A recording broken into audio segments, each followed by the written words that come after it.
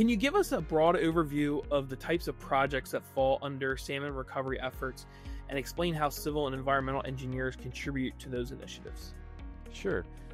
I think that there's a whole range of potential projects you can get involved in that have a benefit to the species as a target anyway.